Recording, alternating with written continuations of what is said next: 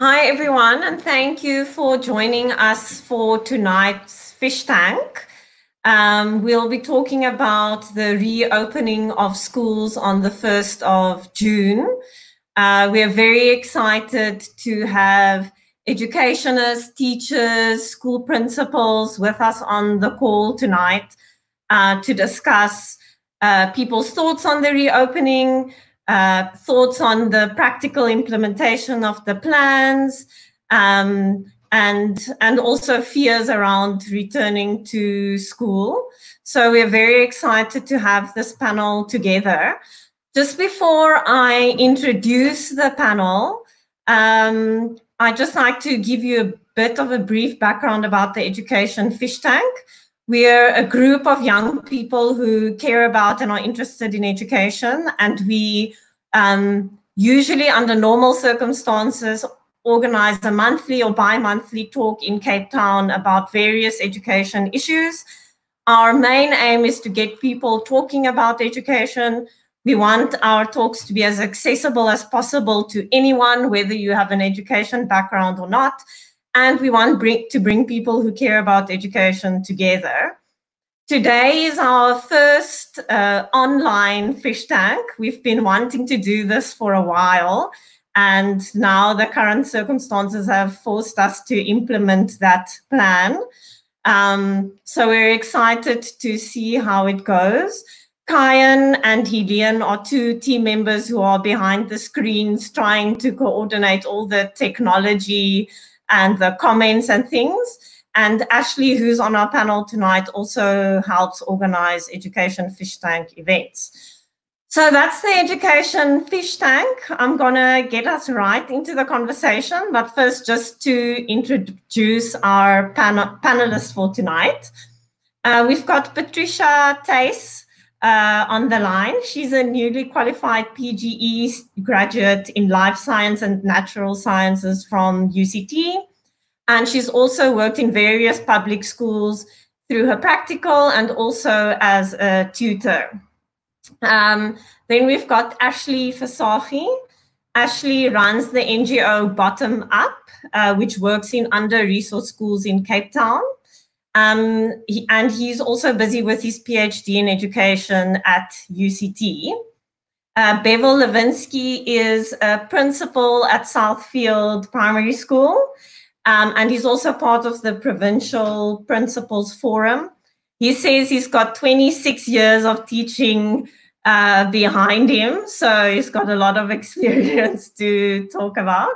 And then finally, we've also got Anushka Daniels, who's the acting deputy principal at Swanswyk High School.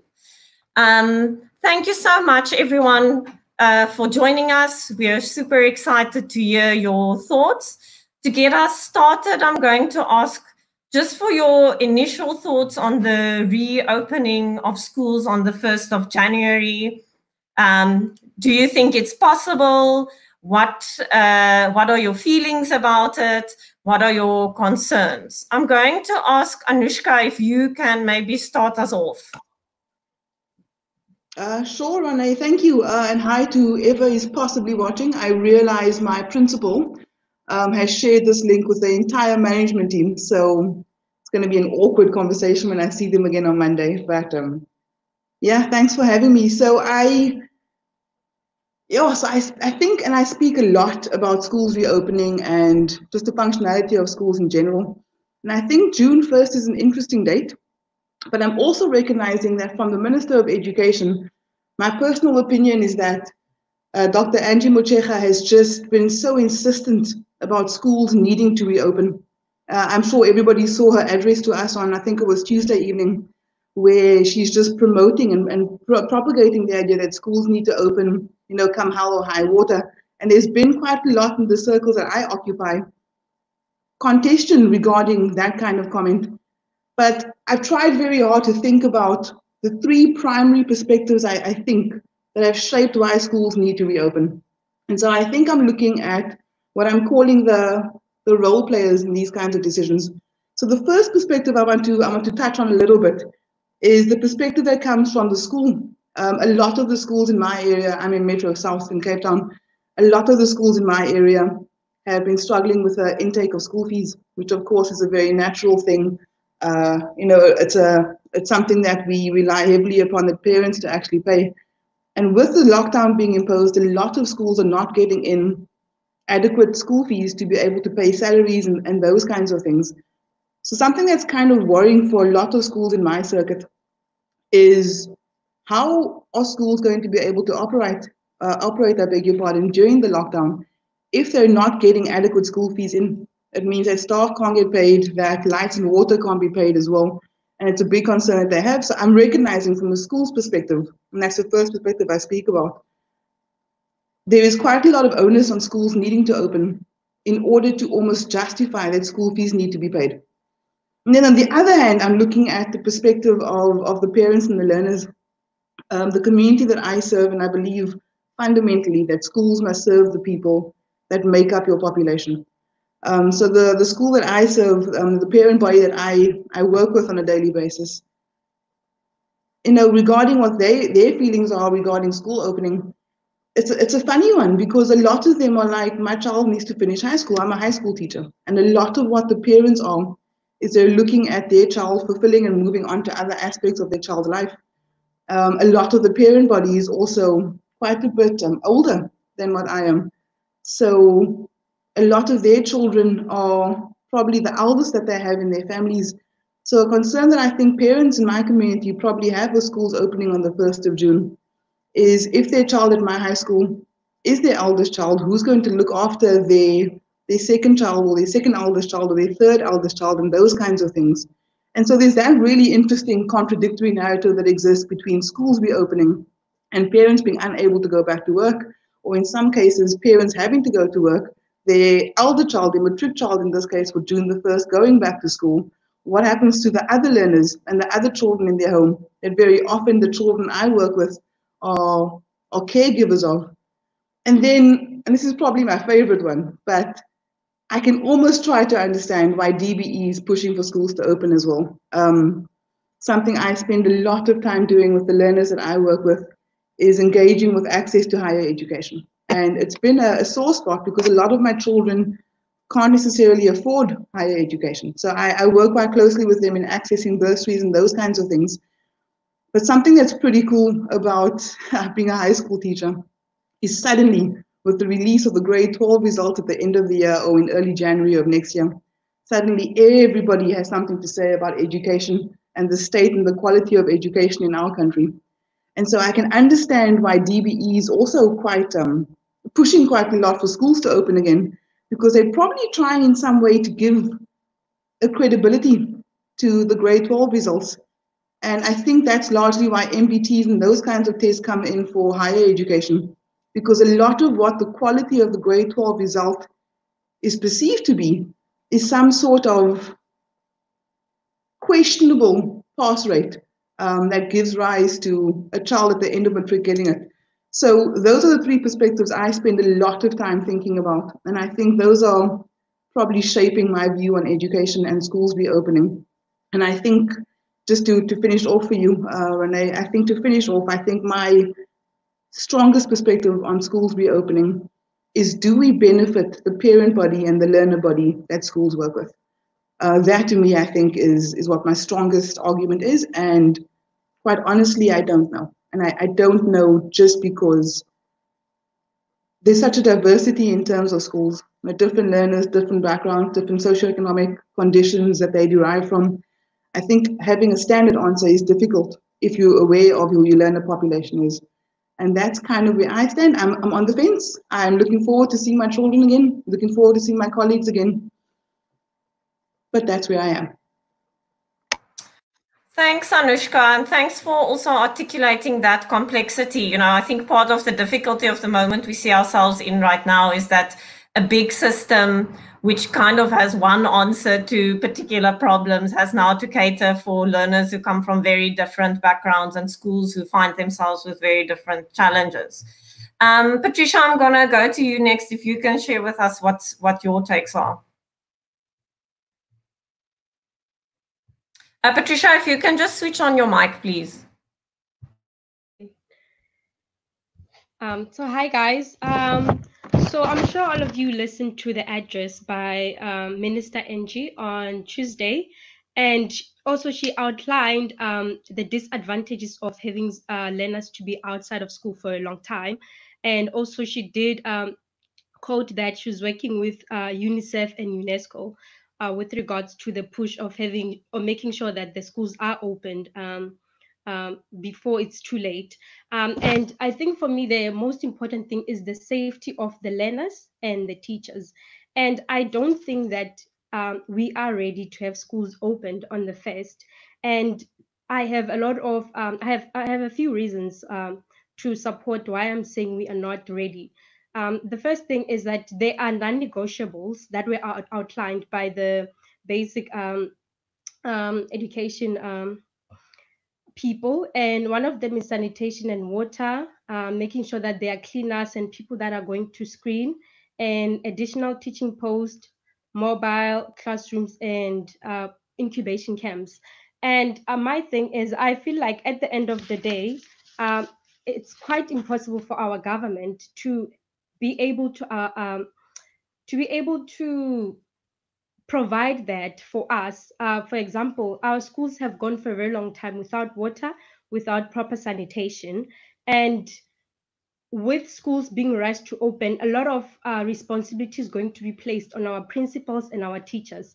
And I'm going to quote what the MEC of the Western Cape said, Miss Schaefer, Debbie Schaefer. She said that principals will have to make their own arrangements for cleaning. So they will have to oversee the thorough cleaning. And you find that in public schools, there's only one cleaner, and we probably are going to need a lot of cleaners, and that means that we are going to need money for that. My question is our government willing to provide the funds for that? Are there enough funds for public schools to be able to get cleaners, people that are going to make sure that the classes are disinfected before the learners get into the classes? And with regards to screening, and I heard that teachers will be doing the screenings, and with that it means that they have to be making sure that they push the curriculum, and also that make sure that they do the screenings. And with our curriculum, I think it's going to be quite impossible for teachers to be able to juggle screening and making sure that they are in class. And we have problems in the Western Cape. I'm talking about the Western Cape. Transport, it's ridiculous because a lot of learners, for example, I was in Trafalgar High School. Most of them, they come from Kailicha, so they need public transport. Some of them get to school at 11, some of them get to school at 10. Is there going to be a teacher who's going to be standing at the gate making sure that each and every single learner is screened? And one more thing is with what the minister said on Tuesday. She spoke of other people arranging classrooms. She was talking about tents, and it's winter. Tents are not going to work for us. And one thing is halls, and that might not be sufficient. For example, she did quote that there's 1,500 classes that were vandalized, and nothing is being said with regards to that. What's the way forward for schools that were burnt? And also, the one thing that was very unrealistic is that she said that she wants all the provinces to be on the same pace, which is really it's really unrealistic, given that they don't have the same resources, you know. And one of the thing is we are going to need people that are trained to disinfect classrooms. Is there going to be enough budget for that? And with schools opening now on the 25th for teachers, do they have masks? Do they have sanitizers? And if they're not there, because now principals are also under that impression they have to keep moving. If they're not yet provided, they will have to check in from their own pockets, or I don't know which other arrangements they will have to make, because they are told that they have to move in the same pace as other provinces, which is really unrealistic. And with everyone now back at school, now I'm talking about later on in June, that means that we are going to need extra classrooms. We are going to need new teachers. We're going to need more teachers. And with that, it comes with what's the quality of education a learner is going to get. For example, if we are told that the teachers are coming to school together, all of them on the 25th, and they have to teach science. For example, a science class with 60 learners, they have to be divided into 3. Are there going to be enough teachers to be able to teach those learners? And are they qualified to teach science? And I feel like with resources like textbooks, learners are not supposed to share textbooks or resources, because then they will be in contact with each other and they can transmit the virus. So now in public high schools, we don't have enough textbooks. You'd find that is 160 learners and there's only 50 textbooks from the department. And with regards to having to give them handouts, maybe you can only print out maybe 60 handouts per day, because there isn't enough budget for us to be able to make copies for every single learners. And at the end of the day, we are going to be in short of resources, and learners are going to need to have those textbooks and the resources. Are they going to have enough of those when really they need them, when we are back and open? I think that's the whole thing with, I mean, that's my stance on opening now. I think it's too early. And I think if we can tick all the checklist, we can tick everything, can tick every single box and say, okay, we've got sanitation, we've got water, we do have cleaners, we do have people that are going to be screening. And with people being unemployed youth, they can do that. They can be paid per hour. Like, they come to school from 7 o'clock until 9, they do the screenings and they get paid hourly. If our minister is so concerned with our learners that if they're out of school they're going to be raped, or that's going to cause teenage pregnancy, if they're really concerned, they have to put money in that, and they have to invest in that, and that comes with having to put money into it. Thank you.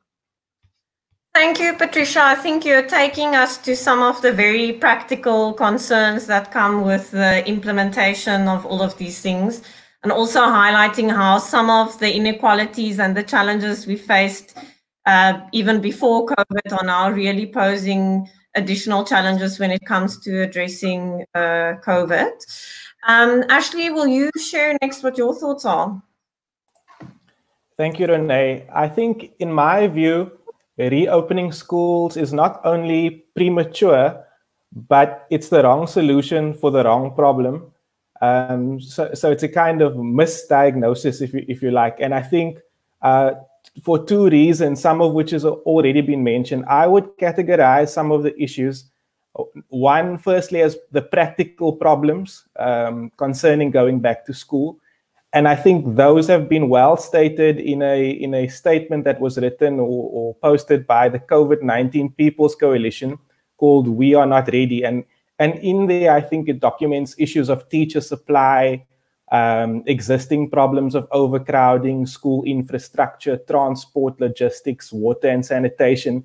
And then, in addition to all of those, the threat of the actual virus.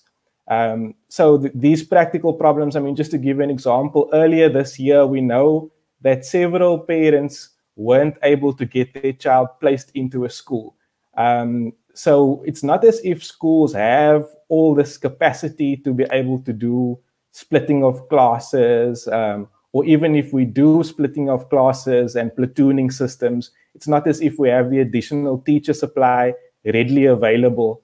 Those are not part of the system as it is. We don't have that capacity available.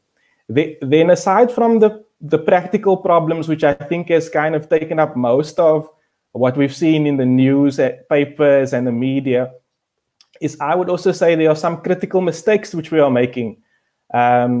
We need to understand people's position takings and recognize that education is a field in and of itself, but it is also a field which is subordinated to a broader kind of field of power, that being the field of politics and economics. And if we begin to use that kind of lens, we can take apart some of these reports and articles which have been posted, which frame the issue as an issue of economics. So just by example, I want to consider one recent article that was put forward by an economist and an education columnist, where the kind of unconscious discourse within that article renders the well-being of the economy as being on par with the well-being of the people. So you hear phrases like, it prevents parents and caregivers from getting back to work. It's bad for parents and it's bad for the economy also. This improves parents' mental health and it allows them to go back to work. So when you have those kinds of statements in the mix, then you have to kind of sit back and say, okay, but are we now talking about sending students back to school because we are talking about the continuity of education, or is there something else at stake here? We're wanting to get people back to school so that we can actually get the economy going. And if that is the case, then we actually have some serious ethical and political problems with that kind of position taking. I would suggest that an alternative to that is to, instead of accepting that reality, is to problematize the economy. Why in the way that the economy has kind of in media now been anthropomorphized in such a way that the economy wants to kill us. But we need to get it back to work. Why don't we problematize this economy and ask and take consideration about how we can restructure? If people are going hungry, what do we need to do to make sure that people can eat without using the schools as a kind of a weak response to fixing those kinds of much broader social problems? I think it was one of the comments on the Facebook feed from Kolisa, who says, why can't we feed whole families rather than just the children? Can children not be fed in a nearby school and then come home again? And it's exactly that. To say students are going hungry, send them to school, it is not the right solution. We need to ask why people are hungry in the first place. What is this economy doing that it's making people hungry? Because the point of schooling, I mean, aside from other intents and purposes for which we might use it, is about the business of teaching and learning, and not kind of trying to do a quick fix solution to these broader social issues. Thanks, Renee. Thanks, Ashley. I think so far all of the speakers have raised points that we definitely need to come back to. But first going to ask Bebel for his initial takes. Good evening, Renee. And just to remind you, my surname is Walensky. I'm not related to Monica Lewinsky. Renee, first of all, just to say again, good evening to all the panelists and to the viewers. Please note that the comments or the views that I will be sharing this evening is my own views, and it's not related to our school. So it's purely my own views. And then just based in terms of the question that you're asking is that I believe that schools should be open under controlled conditions. And for me, controlled conditions refers to the following. The curve should be flattened. All schools should have the basic sanitation and hygiene materials in place for all staff and learners. Thirdly, we have a better understanding and a common understanding as to how the virus works and whether a province, in terms of its status as an epicenter, that must be factored into the decision as to whether schools are opened or not. So based on those four facts, I'm of the opinion that it would be premature and it would be wrong for us to open schools on the 1st of June.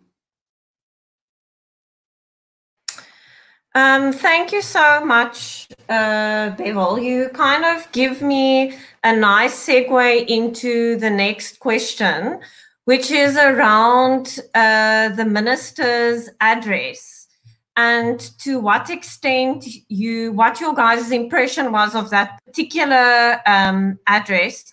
Bevel, you've raised questions around consensus about the evidence or the virus. One also thinks now about consensus about what needs to happen in schools and how it needs to happen, and people who actually have to practically implement those plans. I'm particularly interested to hear from you, Anushka and Bevel, to what extent you guys feel that you have received clarity on what exactly needs to happen, what your marching orders are, and how that will happen in the next week. Feel free to come in as you want to. Okay, Anushka, can you? Thank you very much, sir. Thank you. So in terms of clarity being offered, I think that the Minister of Education's address to principals and to schools, look, it only happened on Tuesday. Since then, I think we've acquired almost all of the PPE that's promised to us. I told Ashley before we went live that we received the masks for our matrics. We put them up today. We received the hand sanitizer, and I think we got some detergents to clean around the school as well. But in terms of managing those vital items that are given to schools, I stand corrected. I don't think that yet we have heard any sort of clarity or guidance from it. I do need to go back to what Dr. Muchecha said, though. I believe she said that all schools will receive an orientation program. So I'm just going to put it down to, I think it's probably just a work in progress. I'm quite comfortable with the idea that the instruction and the utilization of resources and how to control learners at school, and of course staff to protect well-being and safety, I'm sure that instruction and that guidance will come. But I think at the moment, I personally haven't received any clarity on that yet.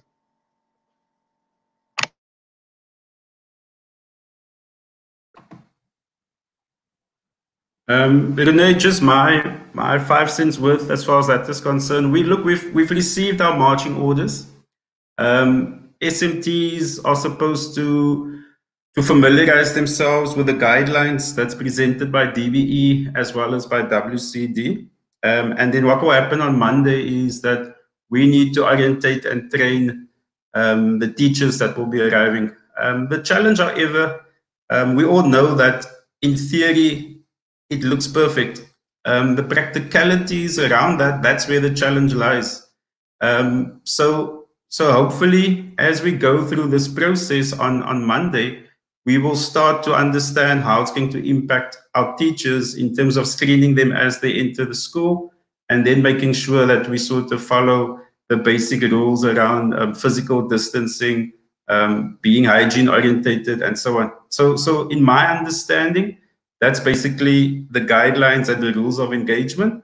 And then I think the real challenge will happen is when the kids arrive at school, and just trying to look at what we've done over the past 2-3 days with screening staff as they enter the school.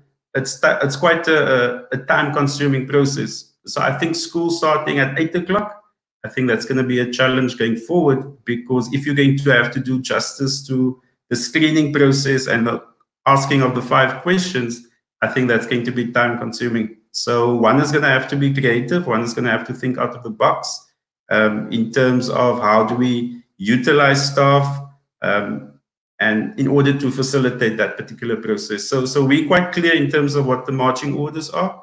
The real challenge will be the implementation of those marching orders as of the 1st of June.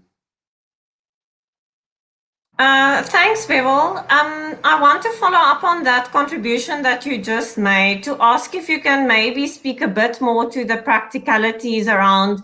We know that, for instance, learners have to social distance, which either requires particular spaces in a school or requires additional teachers. Patricia also spoke to this issue of now having one maths class or one science class being split into 2. Can you tell us a bit about the practical complexities of that? How will that play out in schools? Maybe give us a reflection in your own school context, and also in school context that might be worse off than your school. Renee, we've sort of looked at the guidelines provided by DBE and WCD, which speaks to the 1,5 sort of distance in terms of the space between the, and we have about 60 learners in our grade 7 grade, and in order for us to accommodate them based on the class size, we're looking at potentially having about 12 kids per class, which means we're going to need 4 classes in order to safely host or our grade 6s, our grade 7s when they enter on the 1st of June. I think maybe just in terms of the challenges that we face is when our learners arrive at school, and some of them arrive at school at about 6:15 in the morning, and but the bulk of them will be arriving between, say, 7:30 and 8:30. Between 7:30 and 8 o'clock. So managing that influx of kids is going to be a challenge. Like I said, the guideline speaks about having one access point. And just in terms of the practicality, in terms of implementing that, having one access point at this stage doesn't seem a viable option. So we are potentially looking at the possibility of having two gates opened where learners will be able to access. This will obviously need to be communicated to our parents. And because we sort of have a little bit of a luxury of having teacher assistants at our school, and also the fact that our grade 7s will be the target in terms of the phased-in approach, we would be able to make use of our additional teachers to man the gate and to do the necessary screening. With that being said, the real challenge will be when it's winter and it's storming and kids need to enter the school premises, coupled with the fact that you have staff that will be arriving at the same time and having to screen them and having to manage or juggle both balls at the same time. So I think going forward, especially in lieu of the fact that it will be winter, that's going to pose a challenge to us. And we'll just have to try and see how we're going to work around that. Thanks, Bevel. That's, imagining 12 learners per classroom. I can imagine that that's still possible when you've got one grade coming to school, but it does raise serious questions about what happens once more learners come back, or in schools where the classes are even bigger. I'd like to hear if there are any other volunteers on the panel who would like to share a perspective on that. Anushka? Thanks, guys. I promise I won't dominate too much. Thank you, firstly, Bevel, for the clarity regarding the DBE protocols. I think something that's pretty interesting is that I work at a high school. We've got almost 700 children. We've got a matric class this year of about 100. And a lot of what happens in schools is people tend to become more comfortable in teaching certain grades. So something we've tried to adopt at our school, and we are certainly in a more privileged position than both, is we're looking at how can we use subject departments to be able to teach the grade 12s, because they're the first grade that's returning to our school. And we're looking at that just in trying to limit how many learners we have in a class. So at the moment going forward, and it's a letter we're actually going to send out to our parents tomorrow about this, the maximum number of learners we will have per class at Swanswyk High School come June the 1st for the grade 12s is going to be 20. That's our golden number. That's our cutoff date. Usually our classes are about 25, 27 for the matrics. They're our smallest grade at the school, as usually happens in high schools.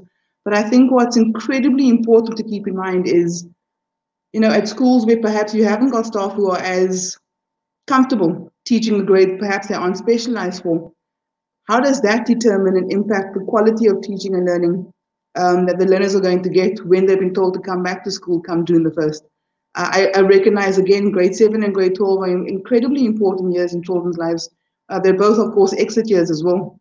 So we're looking at how do they use their end of the year results to be able to get them into bigger and better things for the next year, hopefully.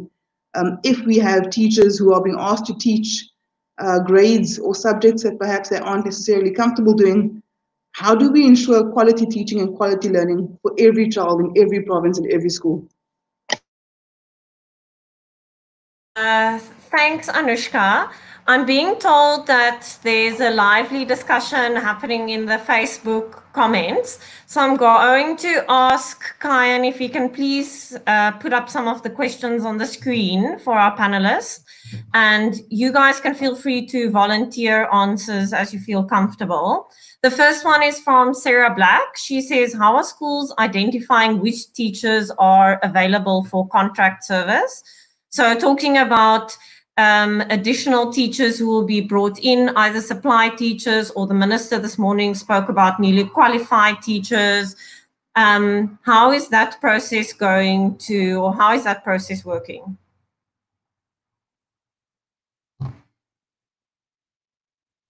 Any takers from the panel?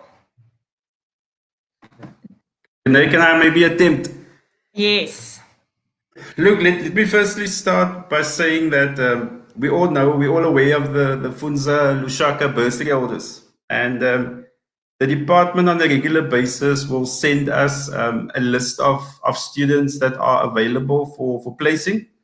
The disappointing part about that list is that when a person contacts the individuals on the list, they either have a job or they've been placed or they're just not interested at all. So I'm quite curious to know how we're going to find these additional teachers. I think if we look at the phasing in, starting with grade 7, then I think you would be able to potentially tap into your grade 6 and your grade 5 teachers to assist in terms of teaching the grade 7s as such.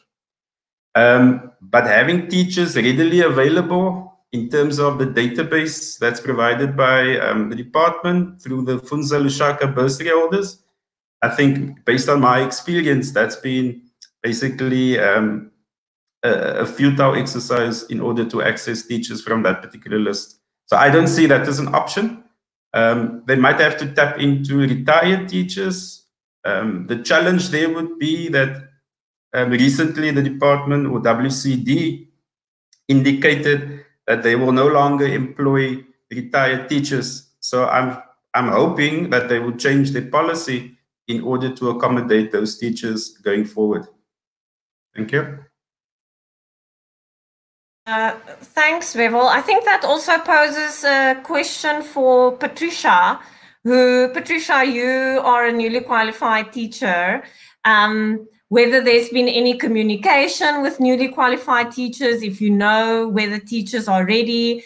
And I guess also how prepared are newly qualified teachers to enter a system? We know that South Africa is notoriously bad at providing the kinds of support that new teachers need in the classroom. This is now a high pressure situation. And these teachers might be, as Anushka highlighted, having to teach grades that they've never taught before. I know it's kind of a training to just teach grade 8 and 9 first before you hit the big classes. So can you give us a bit of a perspective on that? All right. So I'm also a Funza Lushaka recipient, bursaries recipient. So we had a group on WhatsApp for all the recipients of Funza that were not yet employed. And it's quite a number of us that have not been employed yet. And we're having like discussions with our lecturers from UCT because we really wanted to get jobs, because with the WCE saying that they were not going to provide additional posts, it was really hard for us because obviously as a holder of Funza Lushaka, I can't apply for a private school to get a job. I have to apply in a public school because that's my service. So we really struggled to have a lot of people. We have a group on WhatsApp for Funza Lushaka. We have not been employed, and we really went for discussions with people from the union also, and there hasn't been any way forward because we still are unemployed. With regards to jumping into teaching grade 12, when we have not even started teaching grade 8 or grade 9, because with the teaching practice, you don't have enough time to actually be very confident in teaching grade 12. And with that, given that grade 12, they're going to cover everything in the curriculum, it will be a bit challenging. But as a person who is unemployed now, I will jump into it and give it my best because I really do need a job. And I think a lot of my peers that are unemployed, they also are willing to take that chance and say, hey, I know I'm not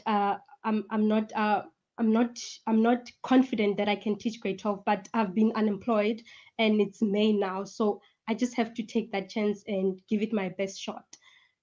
Yeah, that's and under the current circumstances, Patricia, what do you think are some of the types of support that the newly qualified teacher going into a school that they don't know, teaching a subject that maybe they've taught in prac but haven't taught in school, what are the types of support that that teacher would need? I think because when you're doing your PGCE, you are not really taught on how to do your admin, and I think a lot of support can other teachers that are qualified and have been teaching for a long time, teaching us and like showing us how to do our admin and really showing us how to do a lot of things that that have got to do with admin. I think that's the one thing, really having someone to mentor you with regards to admin. And yeah, that's about it. Great, thanks. I'm gonna ask Ashley if there are other questions coming in from the from our social media pages that can be put to the public. Salome Scott is saying they want our kids to go to school in a phased and controlled process. What does that mean? What does that mean for underprivileged children in underprivileged communities? What does it mean to a kid who is 6 years old? We are battling as parents to explain to our kids the enormity of the situation and how it has affected our communities and the work. How on earth are the teachers going to control this? I'm back at work, and for me, it's difficult operating in this new environment. So Salome really asking some very difficult questions there, also about the psychological effect of going back to school, adapting to a new reality after people have been at home for so long, the stress of trying to control that environment, and especially also how this is likely to affect people along class lines in different ways. I don't know if there's any perspective from the panel on that input. Renee, I'm happy to respond to this question as well as to the question which Clement put on the feed concerning preconditions. And I think this issue of working class schools or schools for the poor is quite a central thing to consider, because if you think about our education system and all its schools, you're actually talking about the majority of schools that are for the working class and the poor.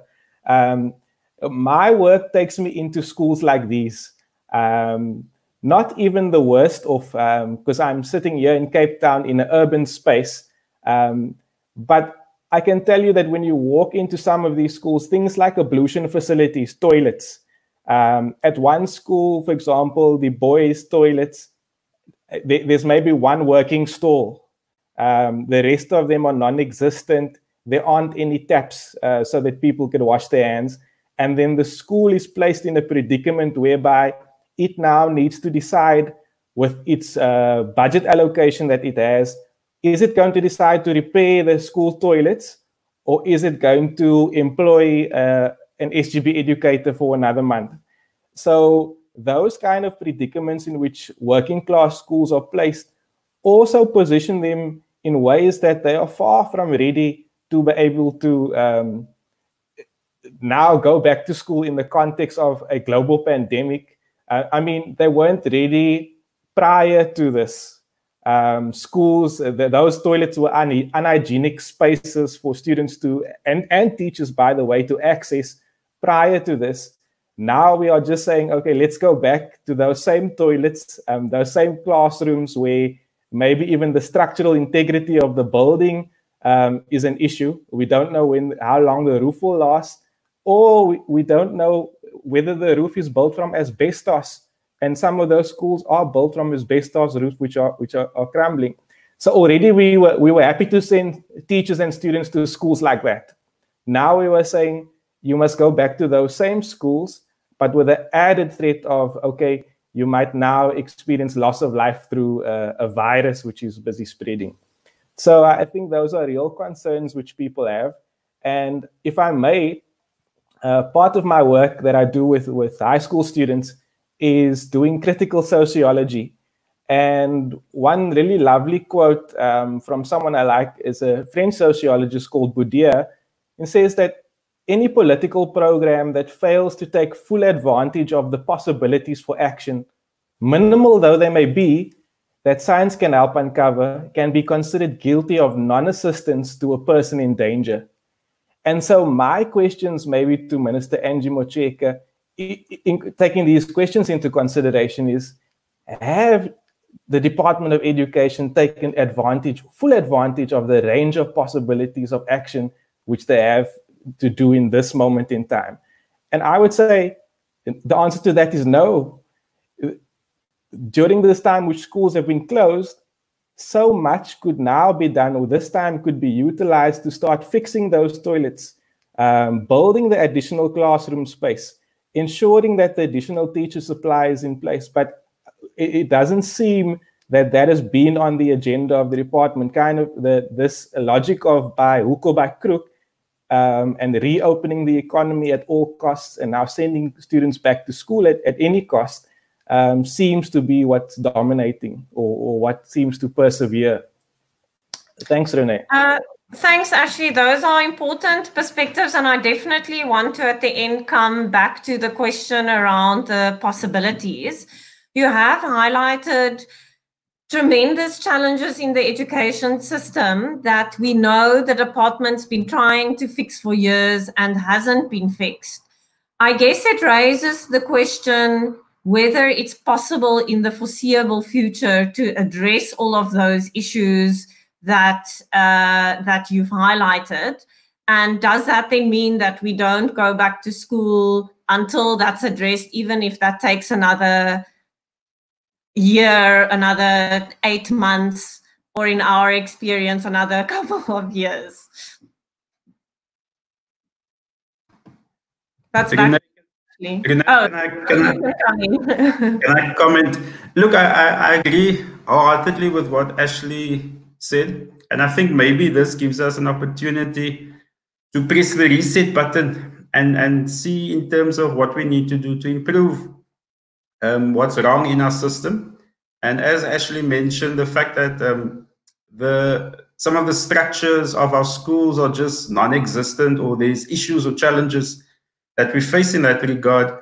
And therefore, I'm saying, given the fact that the conditions haven't been met yet, we should keep our schools closed and really look at opening our schools in term 4. And the reason for that is it gives us time to really look at our teachers, what it is that we need to do to recapacitate our teachers from a skills perspective, and maybe just in terms of their own teaching pedagogy. And then looking at the infrastructure of our schools and fixing all those things. And while those things are busy happening, we need to access or look at how do we ensure that online learning becomes a norm within our society, to make sure that all our kids have access to free data. So this time being under lockdown gives the Department of Education, both national and provincial, the opportunity to fix what is wrong.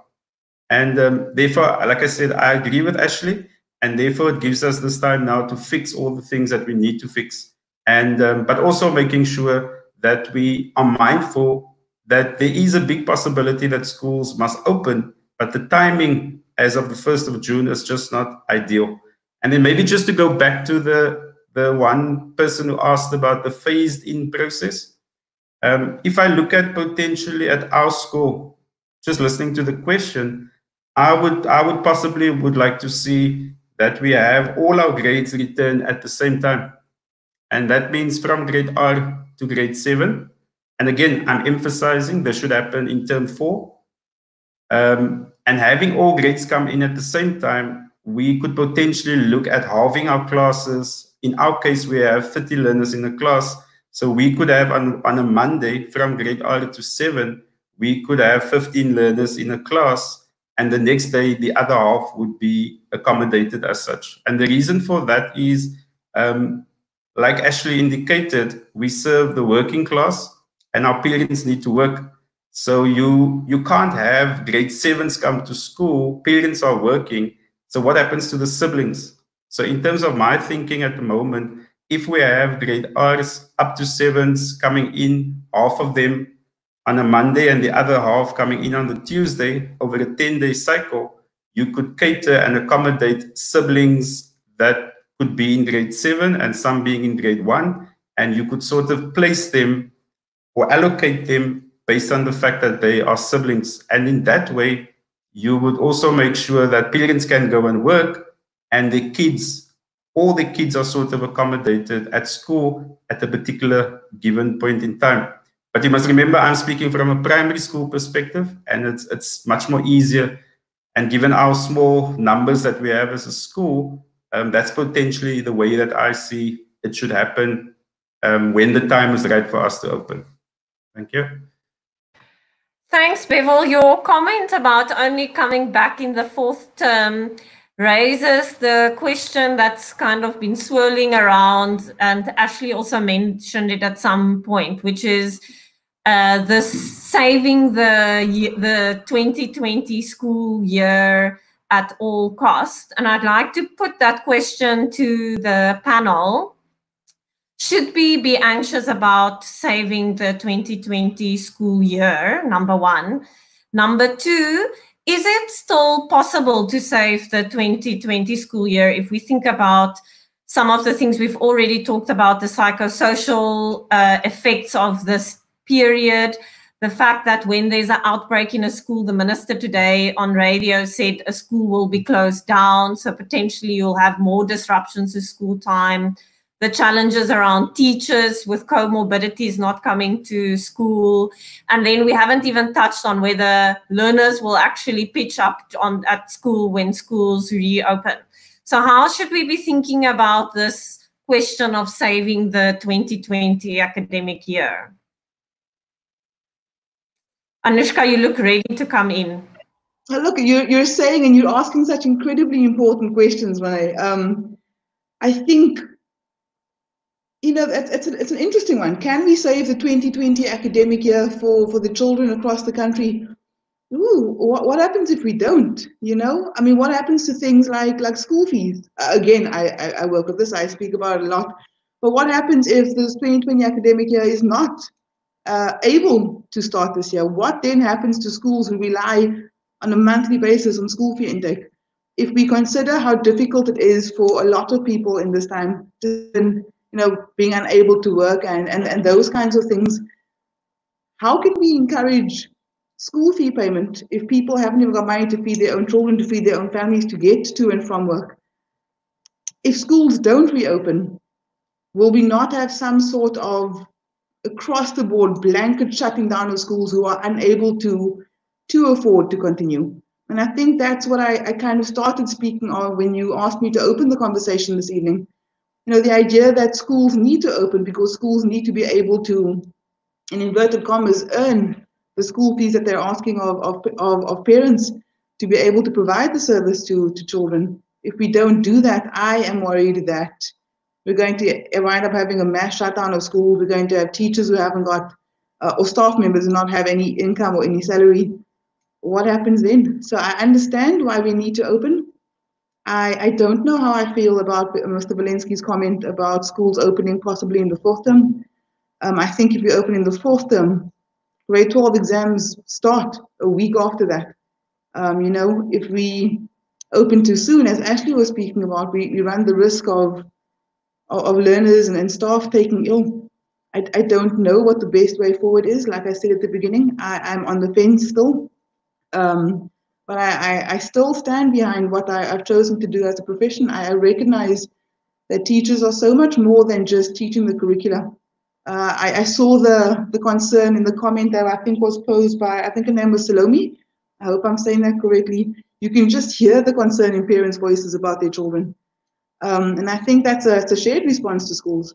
But I also think that we need to go back to what role schools play in societies. And that's something I ascribe to very, very fondly. The idea that you need to serve the learners and the parents that form part of your community. If you hear parents who are saying, I'm really uncomfortable, I'm really scared about what's going to happen to my child, engage with them. Try to hear what their concerns are and let their concerns shape how your school implements the strategies being imposed to allow us to open on the 1st of June for certain grades. Thanks, Anushka. Ashley, I know you earlier articulated a bit of a different view.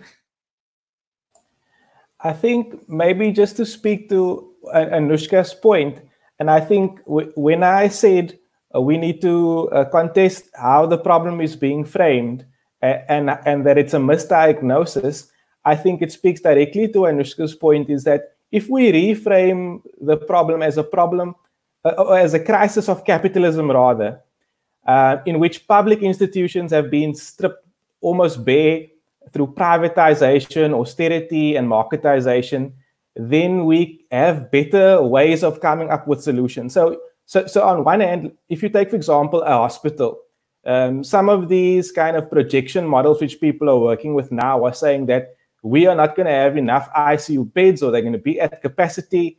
And this is because investments haven't been made within the public sector to create that and build that capacity. So now we're kind of left ill-equipped when there's a pandemic. And I think the same way that that's true in the health sector is the same way it's now true in education as well, is that schools are having to rely on using school fees to employ additional staff. What does that tell us? That tells us that there's actually not enough teachers, so much so that parents are now having to supplement what the government is supplying to the school in order to get enough to be able to run school. And unfortunately, because of the kind of history of racialized capitalism in South Africa, as well as our kind of the layout of spatial apartheid, it positions some schools in such a way that even if it wanted to draw on fees from the community, it would be impossible for the school to do that. One school that I work at, for example, lives in a neighborhood called Parkwood. Now, the Parkwood school, for example, could today decide as an SGB, we want to charge, like the other schools, 3,000 Rand a month. That wouldn't translate into Parkwood because some parents, for example, don't even earn 3,000 Rand for the month and would never be able to commit that to a monthly school fee. So the issue is not so much just like the collection of school fees, which is so vital to schools, but we need to go one step deeper and say, but if this is the problem, then government needs to be supplying enough resources to schools. And maybe not, we don't want to position people as resources, but they also need to provide enough so that schools can have the staff that they need, as opposed to having to rely on additional inputs into that system. Thanks, Renee. Thanks, Ashley. I think you raise a really important point about how we are kind of facing the consequences of underinvestment in social services now. We are really seeing the consequences of that, whether that's in terms of school infrastructure or teacher supply to schools. Schools have really had to stretch their budgets, and even schools that rely on parent contributions are struggling. It does speak to the question you posed earlier around, I guess, a broader broken system and schools being expected to solve all of these problems. In addition to the question around the academic year, another concern that's being raised is the ability of this broader system to look after kids if they are not at school. And you mentioned at the beginning that we should look at fixing that broader system rather than expecting schools to address all those things. My question to the panel is, how do we think about that very daunting task in the immediate, where we know that the Department of Social Development has failed dismally at providing food to families, to providing food to learners. The school nutrition program hasn't reopened. Psychosocial services in communities aren't reaching the people it needs to reach. How do we think about what is possible in the immediate? Are there any takers for that question? Can I just, I just want to go back to the saving the academic year. And please, I'm not a fan of saving the academic year. Okay, but let me give you some context in terms of what it is that I'm saying amidst the COVID-19 pandemic. So what I'm saying is the following. I'm saying, let's assess the physiological and safety needs of all our kids, and that includes our teachers as well. Let's understand what's happening from that perspective. Okay, and then as a collective, including the various stakeholders, let's engage each, and let's try and devise a plan. Okay, and part of the plan that I'm suggesting is let's progress all the learners from grade R to grade 11, because you have at the moment we have a process of admissions for 2021. So you have kids that need to come into the system. So I'm suggesting let's progress all the learners from grade R to 11, and in the grade 12s, I would use the suggestions that's been forwarded by Professor Jansen. I think he speaks quite eloquently in terms of that particular suggestion, and I'm in support of that. I think we need to really look at the grade 12 end of the year exam. There's enough time to draw up a new exam. And then I would also like to see that our curriculum advisors and our teachers, that they come together, they look at what are the key skills and knowledge and values that's needed with COVID-19 as the overarching theme, and how do we sort of redesign a new curriculum for the next 14 months, and if I'm speaking about term 4, which will include the next 12 months as well of the following year, in order to equip our kids with the necessary skills, values, and knowledge that will capacitate them to at least have a fighting chance given the year that we confronted with at the moment. And then, like I said, we need to make sure that we provide data to all our households, and those people that can afford the data, maybe they could get a reduced price. And then also, like I said previously, it's about enhancing our capabilities and our skills of our teachers, so how do we capacitate their ICT skills so that we can ensure that remote learning and online learning becomes the order of the day, and also making sure that the gap between the haves and the have-nots, that gap is completely diminished as such. And then once we've reached term 4, we can again reassess in terms of do we open in term 4? But I would suggest that those solutions that I've mentioned, it's not about saving the year, but coming up with a plan in order to deal with grade R's to 11, and then also dealing with grade 12s going forward. And like I said, based on the last question that you asked, Renee, it's about assessing what's the physiological needs of our kids across the board, and then getting social development with WCD or National Department of Education, their social workers and psychologists to go out into the field and to go and provide the service to our communities, and also Department of Social Development, for them to up the game as far as addressing the basic needs of our communities in making sure that they are fed, so that we can ensure that our kids do not go to school now because it's not the right time for them to go to school, and ensure that their basic needs are met as such. Thank you. Thanks, Bevel. You are all giving us so many more things to talk about. We could have a separate panel on each of these points. But I do want to make sure that we also get to the comments on social media. So, Kyan, if you can pull up some questions for us there, that would be great. Thomas Salman is saying, has anyone canvassed parents in the local community? I know that my friends teaching in the UK said 80% of their parents said they would refuse to send their kids into school right now. I'm really glad that question is being raised, because I think it raises this question around consensus. Like part of reopening schools is building the consensus around all the stakeholders who need to return to schools, that's a good idea. I don't know, Patricia, if you want to come in on that thought around teachers, parents, learners, all those people who need to go back to school, and whether when on 1st June we're actually going to see people in schools.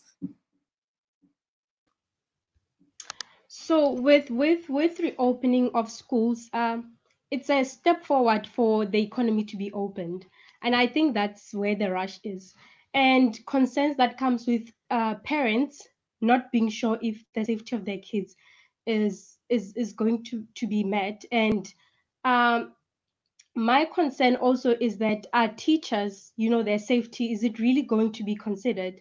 And with that comes us having to speak to people in our communities, and actually having to try and stop this from going forward, because I personally feel like we are not ready. But the other thing also is, with the speech that we had on Tuesday, there actually are limited options. For example, with learners that the parents are not, they're not educated, so they can't afford to homeschool them. And also with that comes, next year their sport in school, it's not guaranteed, because they will have to apply again. And now people have the only option now, it's like people are forced to go back to school, learners are forced back to school, and parents probably don't feel like they have a say in it, because now it's either homeschooling or having to repeat and applying from scratch the following year. So I think it would be good if we speak up as the community, especially people that are not happy with schools being open prematurely, and that's going to be very hazardous for the health of teachers and learners. So I think it's something that we really have to look into, because I know a lot of people, they share the same sentiments as me, but also with other people that really want to go back to school and they need their kids to be back in school. So it's obviously a bit confusing, obviously, because a lot of people share different sentiments, but most, they wouldn't want to send their learners to school with no guarantee that their safety will come first. Thank you. Thanks, Patricia. You're highlighting the difficult choices parents are facing, and the fact that some parents might feel under these circumstances that they don't really have a choice. Anushka, I know you work quite closely with SGBs, and the SGB associations on television have been quite concerned about the department getting ready for 1 June. What is your sense about the consensus among parents about sending their kids back to school? Thanks. So I am largely at the forefront of communicating from my school's governing body to the learner body and to the parents that we work with. There have been a couple of parents that come back to us and have said, I'm not comfortable. I'm feeling very uncomfortable with sending my child back to school. We aren't happy with the measures that have been implemented. We aren't happy with the PPE being provided. But at least in my experience at my school, the majority of the parents seem to be in favor of their child coming back. But I also think that possibly speaks to them needing their child to move on to the next phase of their lives. I think that high schools and primary schools have very different sort of needs that we need to fulfill. I think in a high school, one of the fundamental jobs that we have is to get them into our high school and out in 4 or 5 years to make certain that they're going on to do more. So I'm not entirely certain, because we haven't had enough access or as much access as I'd like to the parent body that I work with. I'm not certain to what extent they are supportive of schools reopening because they want their child to move on to better and bigger things next year, or if there's some other factor that's probably shaping that. I think this will come when I see them again, and they know the school's officially open from next week. So I'm hoping then we'll get more input from the community that we work with. Thanks, Anushka. Those challenges of communicating during this time to build that type of consensus and get thoughts. Ashley, you closely with learners. Oh, sorry, Bevel, you want to come in? Go.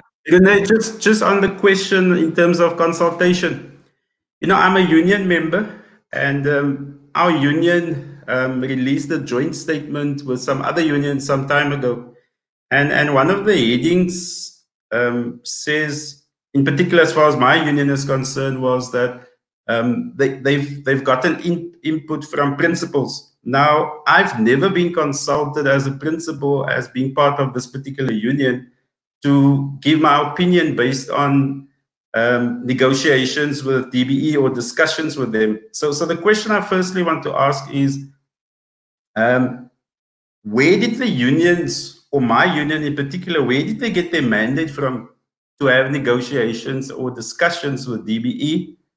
That's the first question. And then if I look at our governing body associations, who predominantly represents SGBs, with parents being the dominant constituent represented on those SGBs, how many of those governing body associations actually speak on behalf of the parents? And I actually have a major concern about that, because the way I see our democratic South Africa work is that it's almost like it's a bottom-up approach. And if I embrace the bottom-up approach, then I'm asking the question, where have these people consulted, and who have they consulted, and on whose behalf are they speaking? So I get the feeling when I listen to Minister Motshekga when she speaks, based on the briefing she had on the 30th of April and the one that she had on the 19th of May, it's almost like she's mocking the fact that she has consulted with them, and now she's making these statements, and it's almost like they're diving for cover. So I still need to know who was consulted, and why was that I was not consulted in terms of the discussions that took place as far as my union is concerned. And then the other point I want to make is, as a school, we have surveyed our grade 7 parents with the fact that there's a possibility that school will open on the 1st of June.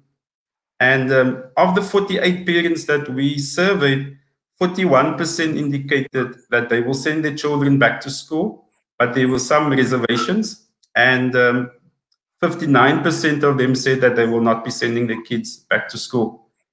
But I think in essence, what I'm asking for is that we need to go back to grassroots level, and we need to go and start those conversations where we consult with our parents, with our teachers, and with our learners, and then collectively we decide how do we move forward. And I really think there's a massive, massive need for that to happen, because at the moment it's as if the people in high places, they are the ones who are making the decisions, and they are disregarding the people on the ground who is affected the worst or the most as far as what is happening. I think we need to go back to that particular place where we were. Thank you, Bevel. Ashley, in 2 sentences, because there are a couple more questions we want to get to. You work with learners. What's your sense of learners' fears and thoughts? I think what students are saying, or at least those whom we have access to, is legitimate and realistic concerns that I think any high school student might have. I mean, and these include, when am I going to be able to finish grade 12? I was hoping to apply or to do something more after this. Concerns about teachers who are sending homework during lockdown, and students who don't have cell phones or computers to be able to do the homework, or any materials at home that can support that. We have students who come from immigrant families, and their parents are unable to easily access things like UIF. And so there's food insecurity at home, electricity and gas supply. All of these stuff that students have mentioned to us. We are only able now to communicate via WhatsApp groups, and I don't know, trying to do video calls online with those who are able to. There are several students, for example, who don't have access to any of those things. But these are some of the thoughts which have come through. I think in the same way that Bevel was saying, parents and maybe even teachers haven't really been consulted in any real way. I would say those who have the most stake in the game, the students themselves, I doubt whether anyone has actually consulted with what students have to say. Thanks, Ashley. And all the buy-in from all those stakeholders in the end is critical to making sure that when schools open on 1 June, there's actually teachers and learners in school. Kyan, there's some more questions coming in. Polisa says, how easy will it be to teach with a mask on? This raises some practical questions about PPE, I guess also whether you can imagine learners keeping a mask on for an entire day. Anyone want to share a thought on that?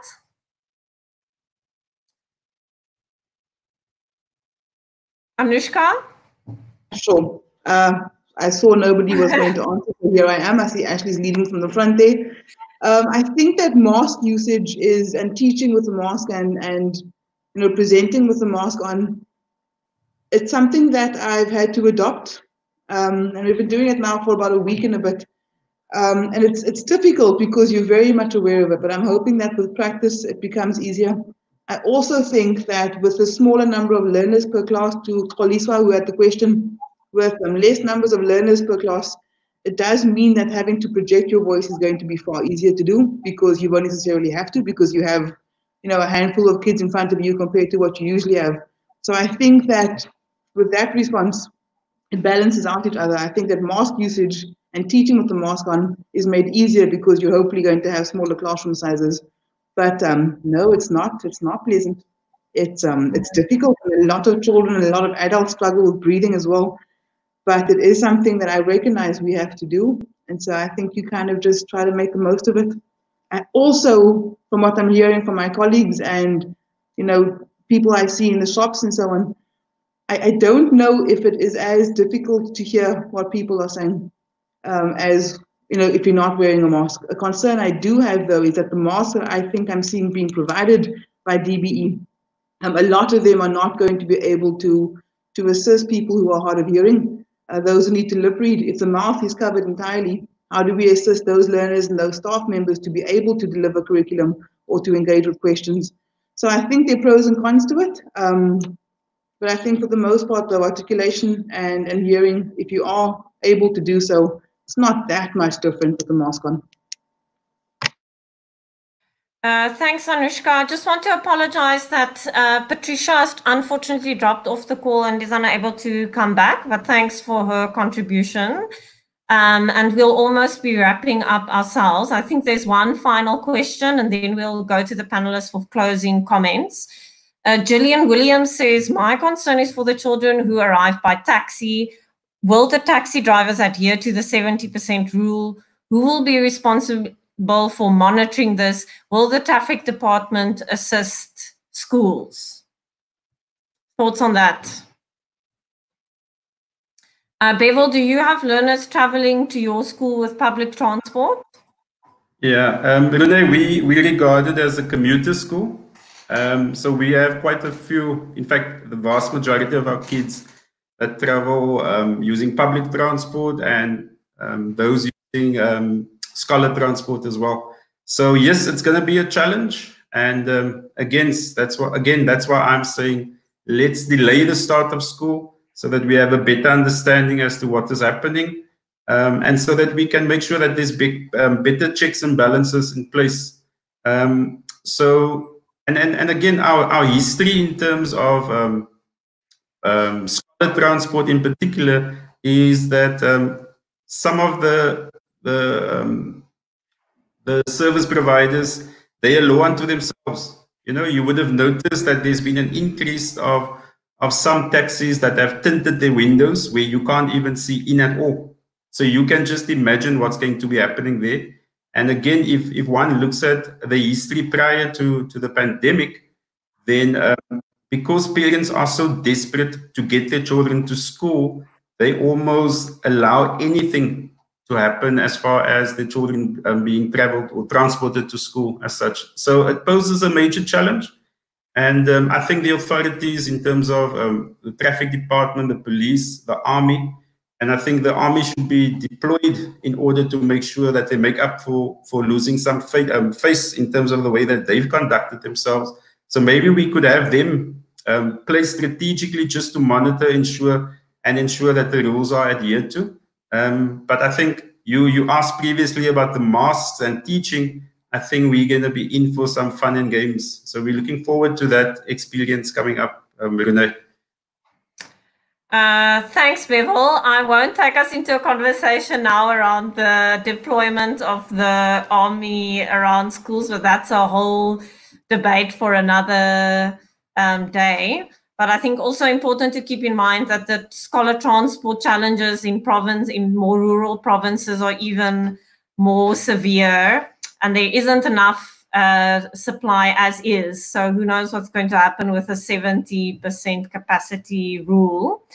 We want to close off in the next 10 minutes. So I'm going to now bring us back to the question Ashley posed earlier around this moment actually presenting some opportunities. Bevel, I think you also touched on that, presenting an opportunity to reimagine or to put in place certain things that we've struggled with.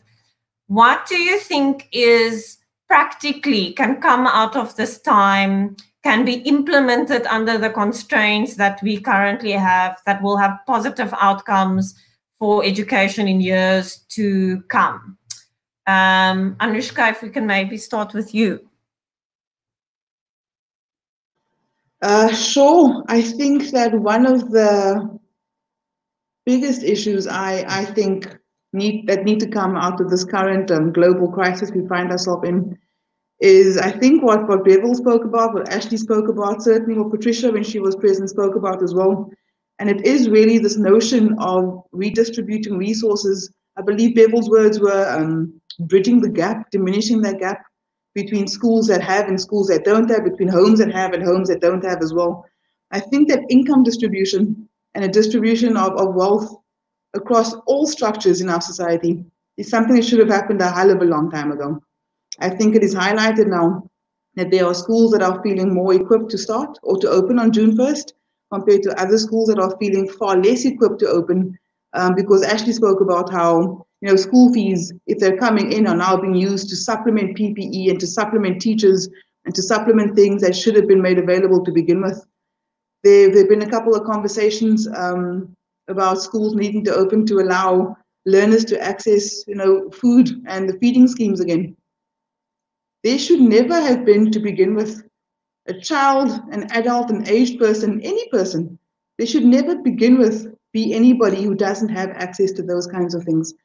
I think that one of the biggest approaches all schools need to adopt as we work toward opening officially for our children on the 1st of June is the idea of sharing resources amongst and between each other.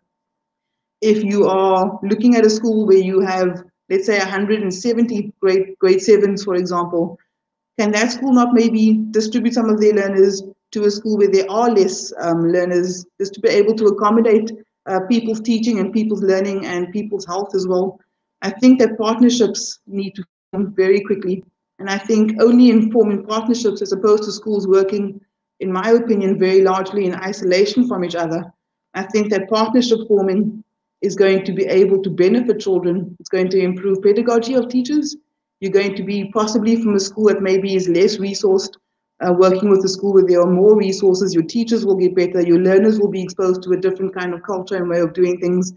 And I think that is something I need to see moving forward in order for everybody to be able to access what clearly, given how popular this fish tank is, what is clearly such a fundamental, important human right.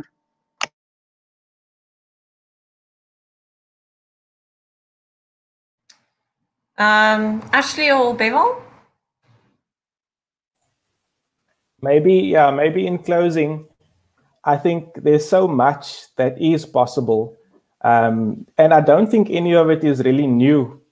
For me, for teachers to be practicing critical praxis, where they assist students not just to kind of deliver the curriculum or implement the curriculum, but to help students engage in ideology critique, in critical self-reflection, and to be able to use that knowledge in the environments where the school is situated and in their communities to be able to change the world. One person, one of our local activists put it this way is, we don't just accept reality for what it is, we change reality. That was Marcus Solomon. And I think that we can have an education system where students and teachers are engaging in this kind of critical praxis. It's not a new idea, but we need to ask the questions of what's been preventing that. And if we just attend to these structural problems, these inequalities, these lack of infrastructure, these undersupply of teachers, then we can do this so that we don't have to, for example, witness, like I did, going into not just one, but several classrooms where you arrive in the room and somebody is busy writing on the board from the textbook and students are copying this into their notes. Now, I don't think that is because the teacher lacks the ability or that they lack the knowledge and the understanding to engage in critical pedagogies. I think it's because they're placed into a situation where they are grossly under-resourced. They are pressured, having to complete assessment tasks and other kind of administrative duties which teachers have to do. That puts them into a space where actually we can't engage. Coupled with that is students who haven't eaten, students who are living in communities where there's violence, all of the kinds of stuff which are the result of how we've structured our social world.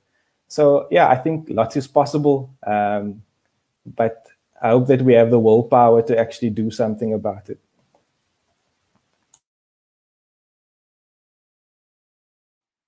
Thanks, Ashley. Bevel? Okay. Renee, I just want to latch onto what Ashley said. And look, as much as what I agree with Ashley's last comments that he made in terms of teachers and the constraints they sort of find themselves within, I also believe that some of our teachers don't have the ability to sort of think for themselves and to think creatively as well. And I put it down to the fact that if one looks at pre-94, if one looks at the type of education system we had, it didn't allow much for critical thinking. So I think the challenge we faced before this pandemic is the fact that some of our teachers stick religiously to the textbook and don't allow themselves to interpret what it is that they need to teach and then convey that by using different vehicles and not just accessing the textbook or the CAPS curriculum itself. So I think sometimes some teachers are not innocent.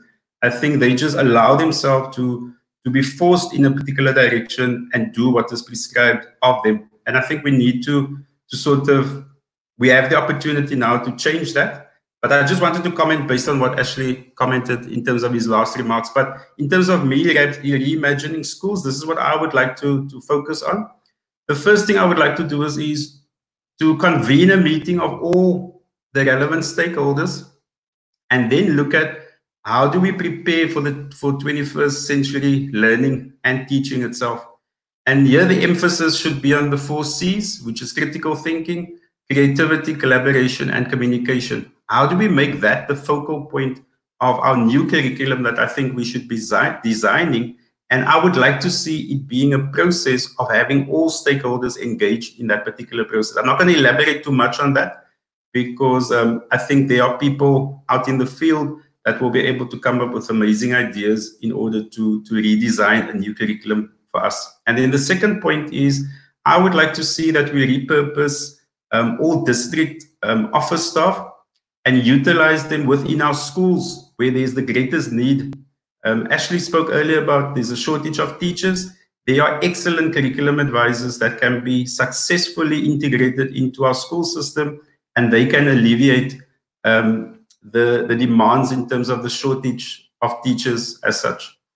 I would like to see that our principals are excluded from our staff establishments so that principals are not asked to teach per se, but they can occasionally do sort of masterclass lessons as such, but they should be completely removed from the staff establishments. And then I think an urgent thing we also need to look at is re-looking at the quintile system and making sure that we either get rid of that system completely, but the quintile system is a joke at the moment. And I also think that where there's been a massive influx in terms of learners, especially in Gauteng and the Western Cape, that your national treasury should make sure that that money escorts those kids when they come into different provinces as such. And then I would like to see the retraining of all our teachers so that there's a shift from this teacher-centered approach and let's move into a learner-centered approach. And then I think also crucially that we start developing a growth mindset within the education sector at all levels. Because I sometimes think our teachers are so stuck, some of them are so stuck in their old mindset of doing things. So it's almost a case of that's how they're going to do it and they're going to stick to that. And then I would also like to see an holistic, an emphasis placed on the holistic development of our learners, where sport, arts and culture is open and accessible to all our boys and girls. And that should be coupled with good and excellent facilities, especially in our disadvantaged communities. And that should be non-negotiable. I would also like to see that we that the Department of Education, from national and the provincial departments, that they spend less money on wealthier former Model C schools, so that we can address and diminish this gap in terms of the haves and the have-nots. And then also to look at, and the example I want to quote there is that there should be more teaching posts allocated to our disadvantaged schools where the need is greater. And we should also look at our norms and standards as far as the wealthier Model C schools. And if it is that we say you're not going to get norms and standards allocation because we want to invest more into the disadvantaged schools, then that is a conversation that we need to start. And then the last point I want to make, Renee, is just to maybe just a word of caution. This pandemic, in my opinion, has really put a spotlight on all the structural flaws that we find within our education system. And the point I want to leave with is the following. In the past, we used to speak about an injury to one is an injury to all.